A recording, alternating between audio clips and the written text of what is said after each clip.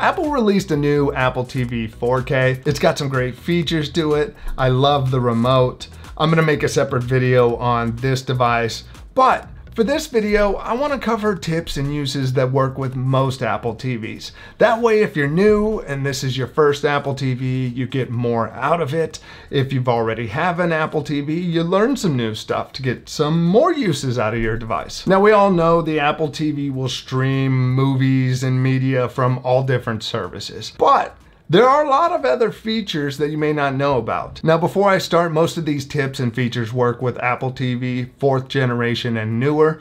Apple 3rd generation is 8 years old and uses a different interface, so anything before that is not going to support these features. But if you want to learn more or upgrade to a new Apple TV 4K, you can find links in the description along with the HD model. Also find links to the new Siri remote if you want to purchase that separately. Just make sure it works with your Apple TV before you do. Now, I put these tips and uses into two different categories. There's the setup, and then there's the control/features side of tips. Now, one of the most important things to do if you share your Apple TV with other people is to set up accounts. If you go into settings, go under users and accounts, you can add a new user. To sign in with the phone, like in my wife's case, I would take her phone, bring it near the Apple TV, Bluetooth would recognize it, sign in on the phone, and then you'd be connected. Or you could sign in manually. You would enter the Apple ID of the person you're trying to add, hit continue, and then add your password. Once you set up your different accounts, your shows are gonna sync across all your devices. So if you're watching on an iPad, the up next section is going to show your shows and it'll stay consistent. And when you wanna listen to music, it's gonna be your music. I love the up next section on Apple TVs, but if your whole family is working under the same account, your shows could get bumped to the end. So break it up, that way the kids can have their account and the adults can have their own accounts. Next is a new feature that Apple introduced with the new Apple TV. It's called color balance. This will work with the new Apple TV 4K and the previous version.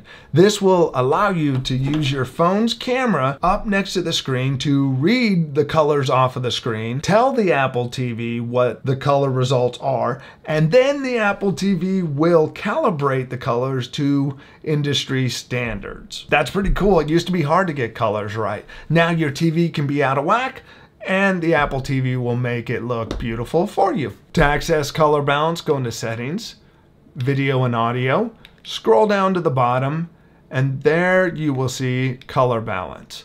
Next tip is you could use a single or a pair of HomePods or HomePod minis as speakers for your TV. Once paired, you could get stereo sound out of 2 HomePod minis, or you could get Dolby Atmos out of a full-size HomePod. To access this, you'd go under settings, you would go down to audio, and pick your default audio output. So in this case, I could pick my stereo pair of HomePods in the garage. The way it knows what it could be paired with is based on the room that was assigned to each of the devices. Since those stereo pair of HomePods are in the garage and I've made this Apple TV a garage device, it sees the two and will connect. If this Apple TV was in the kitchen, it'd want to pair up with the HomePod out there. Next, you can control your TV volume using the Apple TV remote. With the new remote, you can actually power on your TV or receiver and you have some more options. To set this up, you go under settings, remotes and devices, scroll down, and you will see turn on TV with remote and volume control, which is auto. You can change it from auto and have it learn a new remote. Definitely nice being able to use one remote. I've been doing it for a while with the older generation and devices triggering each other. This way makes it much easier. Next, after you're all set up and you have way too many apps, you're gonna need to get that stuff organized. And like an iPhone, if you hold down on an app, you could then start moving it around and arrange it and put it wherever you want.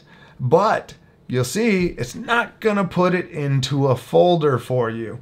But if you press the play button, you're going to get this extra set of options. You could delete that app, add it to a new folder, move it to one of the existing folders I have here, or cancel out. So in this case, I want to move this to games, and it'll drop it in there. So click and hold down on an app, press the play button, create a new folder, throw a title on it, and press done. Now let's look at some of the control options.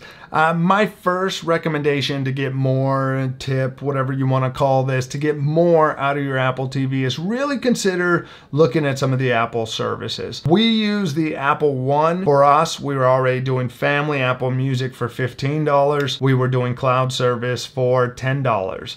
For $5 more, we added News Plus. We have Apple TV Plus, Fitness, and we have Arcade.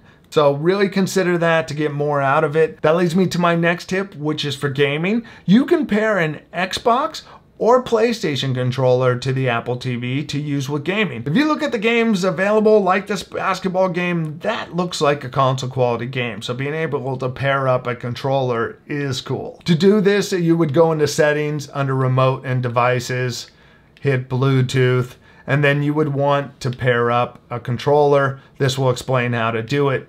Hit OK. When the controller's in pairing mode, it'll show up under devices. You select it, you're connected and ready to play games. Now this tip is really cool. I like this feature. If you're using Apple Fitness, you can pair your Apple Watch up to your workout. That way it'll show your exercise that's happening right on the screen. To do that, open up Fitness, and now it's going to ask who's working out. I'll hit OK. To ask if I want, I'll connect to the Apple TV. Now we're connected up.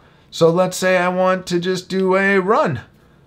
Click on it. Let's start that workout. We got the countdown on the watch happening.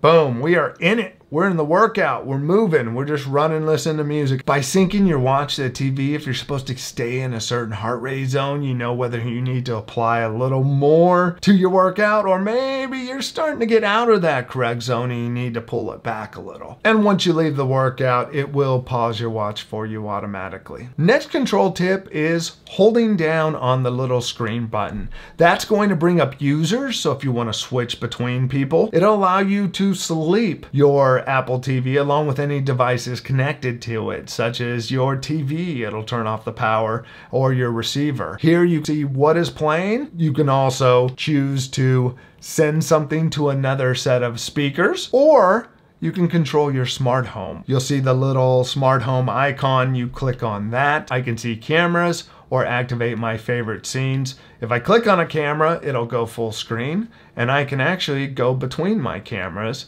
and take a look at what's going on outside my house. If you have a supported doorbell, when someone rings the doorbell, the video will actually pop up on the screen while you're watching. It's very convenient having that kind of smart home control, but you got to think about what you want to put in your favorites to be able to access quickly. The camera thing I think is really cool, being able to see them that fast and easy. One of the things I like about the Apple TV is being able to incorporate it into shortcuts and routines. I made a video about a routine I have that I just touch my phone to an NFC sticker and it triggers that and turns everything, switches it to my account. It's perfect. Now what I've done is I've saved that routine triggered by the NFC onto my home screen along with 2 other versions of it. So depending which room I'm going into, I would press that and it would trigger the shortcut. To look at that shortcut real quick, the Apple Remote app is waking the family room TV. I had it wait 2 seconds because I think it was too soon for it to switch accounts. So it's switching to my account. Then it's opening up the TV app on that family room Apple TV. Very convenient, easy to write. Now, one of my favorite tips that I learned not too long ago is if you're watching a movie, I think you've been there, I know I have, where you're like, what are they saying? You're turning up the volume, you're backing up, and then eventually after trying too many times, you may turn on subtitles. You don't have to do that. This is one my wife liked. You would say, hold down on the side, the Siri remote or the microphone on the older remote. What did they say? And it'll hop back 15 seconds, turn on subtitles, play that section, and then turn subtitles off. Brilliant. I just think of all the times that I've did turn on the subtitles and backed up and Now if you have multiple Apple TVs, you're probably gonna want the home screens to match across them. Maybe not, but in my house I want them consistent so everybody can find apps easily. To turn that on, you would go under the main user's account. Under iCloud, you will see one home screen. It keeps your apps and home screens up to date across every Apple TV using this iCloud account. Now, a tip for anyone who bought the new Apple TV 4K, make sure you use HDMI 2.1 cables that support up to 8K video. You need that to be able to take advantage of the high frame rate video. Next is AirPlay. If you're not familiar with AirPlay, it allows you to send video, audio, and photos from your device to the Apple TV. So that's great. Maybe you want to share pictures with family or friends. You can click on the little square with an arrow in it at the bottom for sharing, scroll down, and then select AirPlay, and it will cast that image. Right now I want to go to the garage TV. Next tip, when you buy an Apple TV at the time of recording, you get a year of Apple TV Plus. Watch Ted Lasso. You gotta watch it. It is a great show. It is funny, and it's a feel-good show that people love. So that's probably the most important tip in this video. Really, there is so much that you can do with these Apple TVs. This is just a few of the tips and uses out there. If you have any tips or uses for other Apple TV users, please let us know in the comments section. Now, if you made it this far, please give this video a thumbs up. It helps it get recommended to more people. Next, make sure to check out this video over here for some more Apple/smart home/awesomeness. I don't know what I'm putting there yet, but it'll be good and it'll tie to this video. I'll see you over there. Thanks for watching. Bye.